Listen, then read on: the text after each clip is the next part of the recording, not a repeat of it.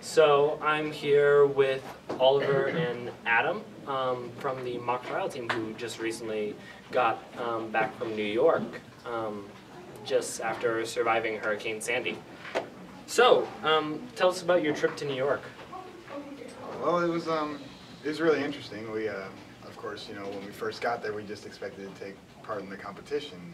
After the competition ended, well, rather, it was during our last trial, we got the call that our plane had been canceled, so we were going to be stuck for the duration of Sandy, and that was pretty interesting, I'd say. Anything to know? Yeah. Right. Would you like me to say more? Yeah. Yeah. We were in New York for the Empire mock trial competition, and after our competition finished over the weekend, Sandy hit on Monday, and we were stuck in our hotel for a couple days. So what happened when you learned that you were going to be trapped in New York? Well, we started gathering supplies, I guess. We went out shopping for food, water. We filled up our bathtubs with water in case the water mains broke and we didn't have access to water. We charged all of our phones, made sure everyone was, just ready for whatever would happen. We didn't know if we would have power or water, or we didn't know if any of the windows would break in the hotel, so we were just preparing for the worst. What was the experience like as the hurricane was hitting? Honestly, it was kind of like watching a Portland rainstorm. Yeah. There wasn't, the area that we were at was in a really good place in Brooklyn.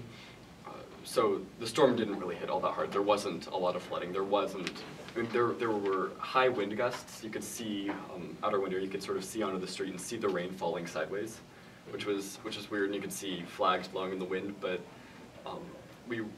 our hotel was pretty enclosed within a couple other buildings, so we weren't getting hit by the hurricane really at all from our room.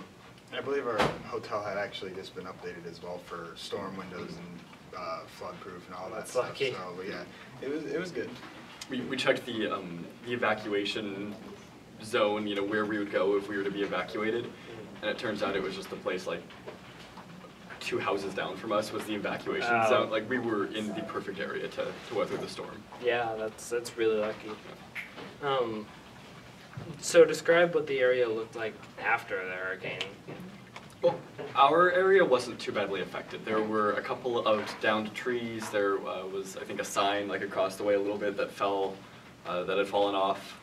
And then it was just kind of dirty. There were leaves all over the street and things that had been blown about, but it wasn't super damaged in the area that we were at. We crossed the Brooklyn Bridge a couple days later and saw Battery Park, and we saw some of the other areas of Lower Manhattan, and that was a lot more damage. There was a lot more flooding. Even some of the other areas of Brooklyn, there was a lot more flooding, but where we were at, there really wasn't a whole lot of damage. Yeah, I think the closest, the most notable damage that was close to us, I think, if we were to leave our hotel and take a few blocks down towards the river, what's that place called? Dumbo? That's what it was.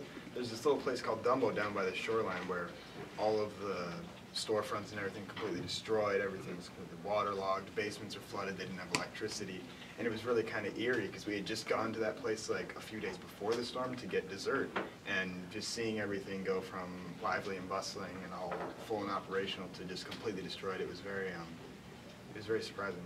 Yeah. So how, in general, how was the trip and the competition while you were there? It was good.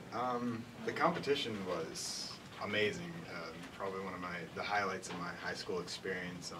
Getting to go up against other teams from South Korea and France, and what was it? The Australian team was there? There's an Australian team. There's Irish, Scottish, just all sorts of different. Alabama. Shout out to the Alabama team. It was really interesting to see how everyone else kind of conducted their mock trial and see all these different styles of the competition at a really high level, and that really gave us kind of an insight of how we should take some of that back and apply it to our state competition. Yeah, I mean, mock trial definitely varies from region to region, just as laws vary from region to region, and legal procedures vary from region to region. So going against teams that that were preparing in Ireland and then coming, a lot of what they would do procedure-wise was very different than what we would do, and so it was a very interesting kind of I wouldn't, not a culture shock, but a kind of combination of different legal cultures, I guess, if that makes sense. And it was wonderful because we were all in the same hotel. So when the storm hit, we were all stuck for for another week, and we got to meet all of these other teams that we've been going against. So wait, were they all in like one hotel? Mm-hmm. Oh, yeah, a lot of them were on our floor. We were. Okay. That's actually really awesome. It was a lot of fun. We were our rooms were sandwiched in between a team from Alabama. So we got to hang out with the Alabama team quite a bit. We got food recommendations from them. We gave them a few food recommendations. But I mean, it was pretty fun to really get to know a lot of the teams that we've been competing against, and to get to know them on a personal level, which was pretty fun. Yeah, that sounds awesome. So that's actually the end of the interview. So I wanted to say thank you to Oliver and Adam. Definitely, glad that they're alive and they actually braved the storm. You never know. So thank you guys. And make sure to go to www.WLHS Amplifier to check out more stories.